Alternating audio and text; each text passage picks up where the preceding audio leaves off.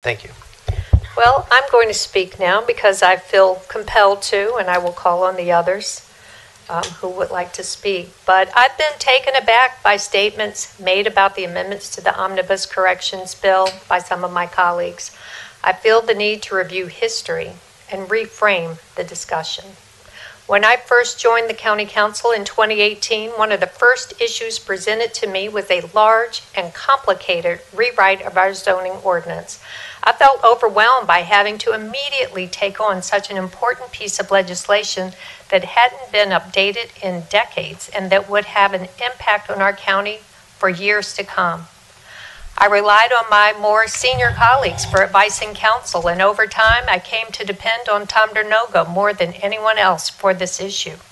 He convinced me that there was too much in it that we didn't understand yet, and we should slow it down.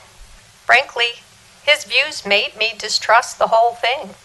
Over time, and with a lot of pressure by other colleagues in the planning department, I was convinced that what we were doing was simply consolidating many zones into a manageable number, and that properties would get a zone that most closely matched what they'd had before. It turns out that isn't exactly what we did. We passed a bill that did many good things, but it didn't simply do anything. I heard from property owners that at businesses they'd invested their money and lives in that would become non-conforming under the new ordinance. I heard from developers who were stymied by incompatible directives, and I was reassured all along that the plan had always been to work out the kinks and amend the ordinance so that it worked better for everyone. Councilmember Dernoga, to his credit, has thrown himself into this Omnibus Corrections Bill, and that process of working with the planning department on it has led him to fully embrace it. He's changed his position from one of critic to cheerleader, and there's nothing wrong with that.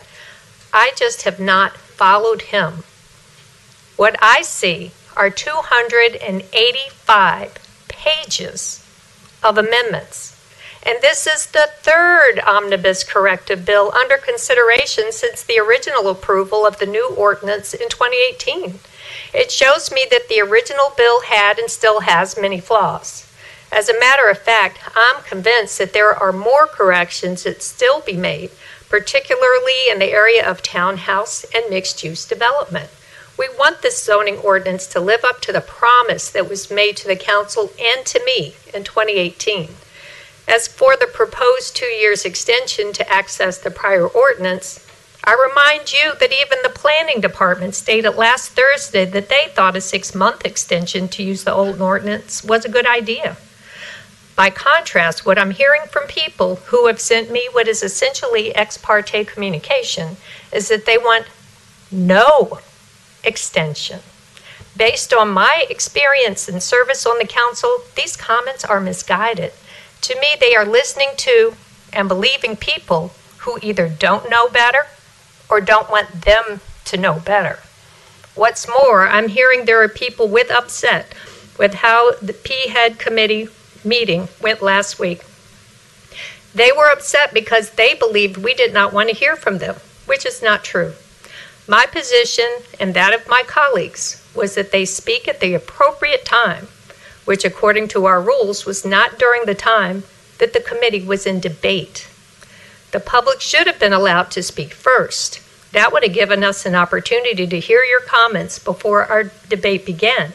Instead, a council member who is not on the PHED committee was allowed to speak, thus starting the floor debate. This was disappointing, but I was also disappointed for another reason. I've communicated with my colleagues about decorum and the importance of following our council rules. As far as those who think it was wrong to put amendments forward without the public speaking first, you apparently missed December 22 and January 23. CR 3-2023, introduced and adopted on December 12, 2022. CR 4-2023, introduced and adopted on December 12, 2022. CR 5-2023, introduced and adopted on December 12, 2022. CB 12, CB 13, CB 14, CB 15, CB 16, 17, and 18, all passed the presentation stage and went straight to introduction on December 12, 2022, which means there was no opportunity for substantive edits prior to public hearing.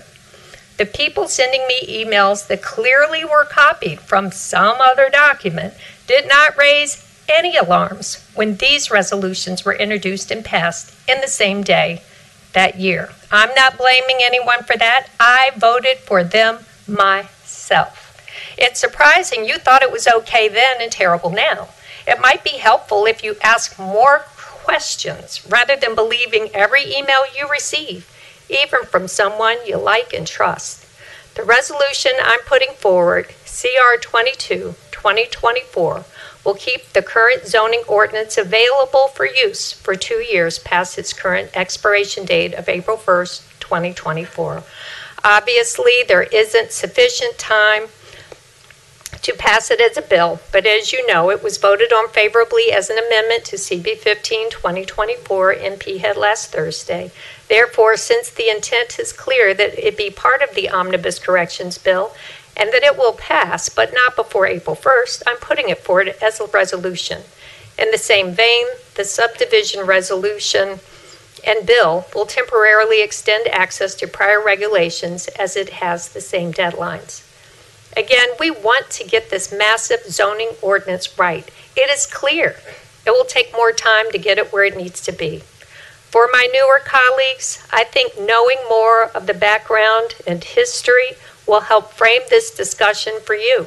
For the concerned public, remember, it wasn't long ago that the very cheerleaders for the new ordinance today were the naysayers yesterday. Today, I'm neither a cheerleader nor a naysayer anymore. I recognize the complexity of what we're doing and the imperative that we get it right. I have to depend on my own knowledge and experience, and when someone else's viewpoint on the dais is different, I won't vilify them. I hope they take the time to learn and agree that anything that needed 285 pages of amendments most likely needs a little more time to get it right, and we must. In the meanwhile, the old ordinance will still be there to bridge the gaps, and I believe that over the next 2 years, you will see a greater embrace of the new ordinance. Right now, 40% of the projects are using the new ordinance and 60% are using the old one. During a time of economic upheaval around the globe and in our county, it only makes sense to take a more gradual approach.